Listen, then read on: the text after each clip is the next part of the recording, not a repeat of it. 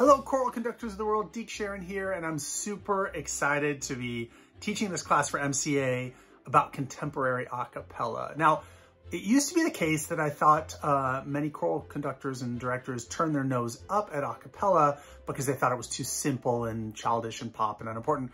But I've actually come to learn that many people stay away from it because it is in fact so multi-layered and complicated and has different techniques and how to use your voice and how do you sound like instruments.